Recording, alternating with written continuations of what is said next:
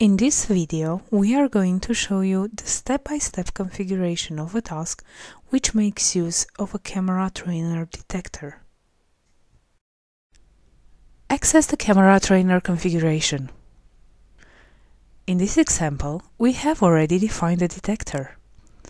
In case you still need to set up a detector, please visit our previous how-tos. Click on the Task button. The task configuration menu will appear. To make sure that no undesired alarms are going to be triggered, delete the predefined Detect Any Object task. Click on the New button. Under the Create a Task menu, select the Occupancy task. We are going to use this task to trigger an alarm when 6 or more cars are parked.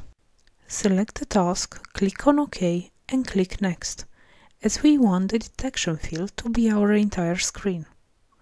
Choose Alarm on Overcrowding and set up the critical value to 6. Click Next. Select the Camera Trainer object class and from the drop-down list choose the Configure Detector, Detector 1. Click Finish and then click the Save button.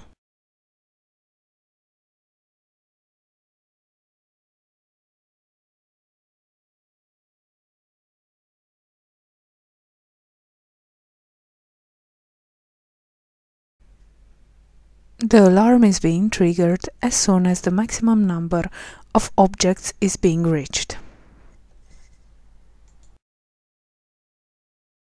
Learn more about our products by accessing our Bosch Security and Safety Academy at www.boschsecurity.com.